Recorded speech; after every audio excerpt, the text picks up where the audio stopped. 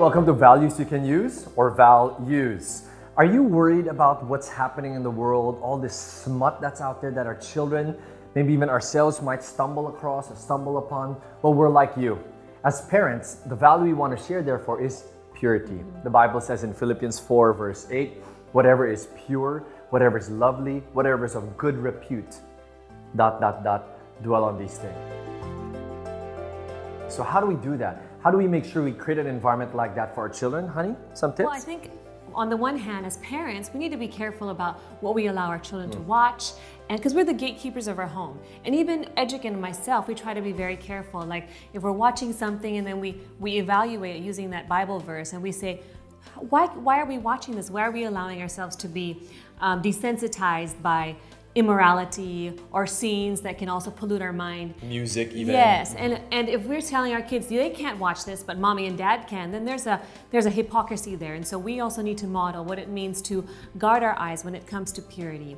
And we tell our kids, you look away. And anytime you see anything on the computer or the internet that you're not supposed to see, you're never supposed to see nudity. We inform them when they're young so that as they get older, they will be trained to look away. And so I remember this worked so effectively. One time we were in the store and there's all kinds of magazines with half-naked people on it, and our son was so upset, and he was trying to turn over all the magazines, and he was trying to tell the store owner, this is not right, we can't have magazines like this. And he was only about maybe 10 or 11 at the time, but it had been instilled in him that he shouldn't be seeing these things, and so he was very passionate about trying to cover it for everybody else.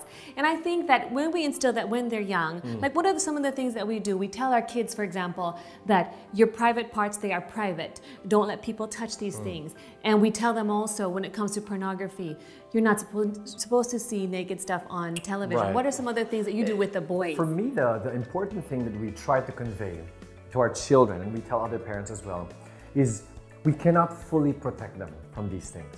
We can do our best, but we cannot fully protect them. Even in the homeschooling environment, we've heard of stories of children getting exposed to pornography early on. So our job is to prepare them.